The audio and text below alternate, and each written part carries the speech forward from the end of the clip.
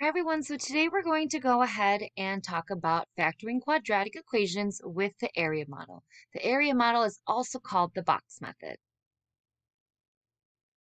So before we talk about factoring quadratics with the area model, we want to review how to actually use the area model to multiply binomials. Now, I want to multiply binomials. I can go ahead and put my two parentheses outside of my box, and I would go ahead and multiply my sides together. So I have x times x is 2x squared. I have x times negative 7 is a negative 7x. I have 5 and 2x, which is a 10x. And I have 5 and negative 7, which is negative 35. Now, everything inside my box will be my final answer. When I do write them side by side, I do notice that I can combine my like terms, and I get my final answer with that 2x squared plus 3x minus 35.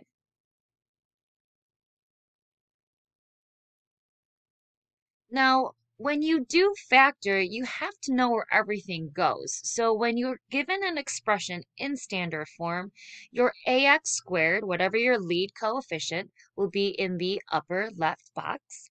Your middle term, or that b with the x, goes in the outside corner, and then your constant or your c value will go in the lower right box.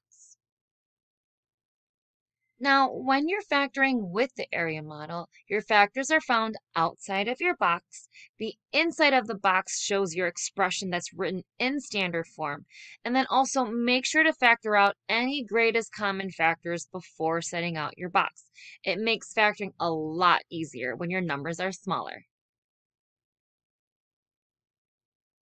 So let's take a look at some examples together.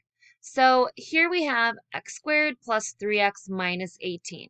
So I can go ahead and set up my box, my x squared and my constant inside, and that middle term in the outside corner. Now I'm looking for what multiplies to get me x squared, and that's x times x. Then I look for two numbers that'll multiply to negative 18. That gives me negative 3 and 6. Now, when I go ahead and finish multiplying inside my box, I want to make sure that those add together to get me my outside corner. So negative 3 plus 6, yes, that gets me 3x. So I know that my numbers are all working correctly. I could write my factors as x minus 3 and x plus 6. Now, here I have another example. However, I'm missing something. I'm missing a middle term. Well, if you don't see a number there, remember that it's just a 0. So in my corner, I'm just going to put a 0x. And I'm still going to be able to find the same thing. X times x gets me x squared. Now, two numbers that I'll multiply to negative 9. Well, I got 3 and negative 3. And do they actually get me that 0x? 3 minus 3 is that 0x, so that works. And now I can take my factors on the outside of my box and write them together. X plus 3 and x minus 3. When I look at this question, I see that I don't have an A value of 1, but I do have a GCF. That GCF is 2. So when I factor out that 2 from every single term, it's going to make my quadratic a little bit easier to factor. I then can put my x squared and my 3x and my negative 4 around my box.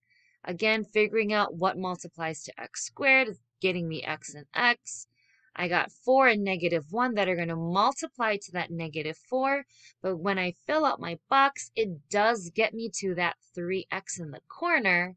Now I can write my factors as x plus 4 and x minus 1, and don't forget that GCF of a 2. It is part of your final answer, so make sure you leave it out in the front.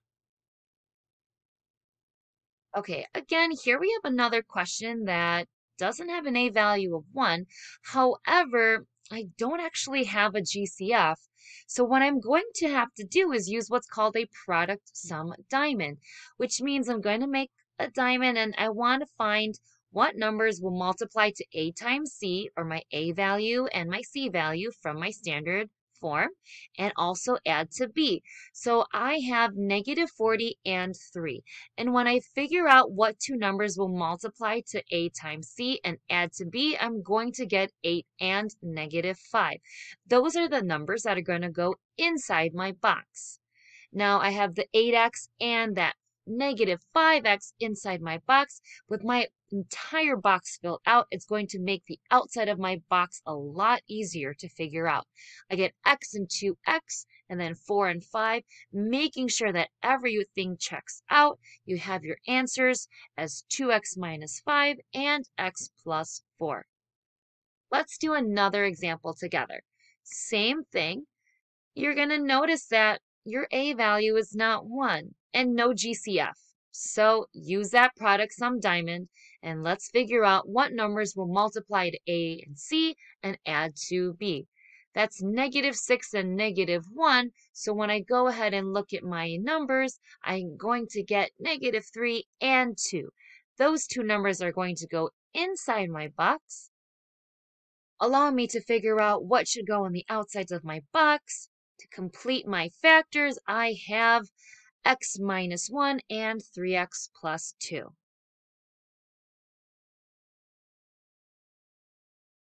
Now, a couple things to remember. Remember to factor on any GCFs before using your area model. It will make factoring a lot easier.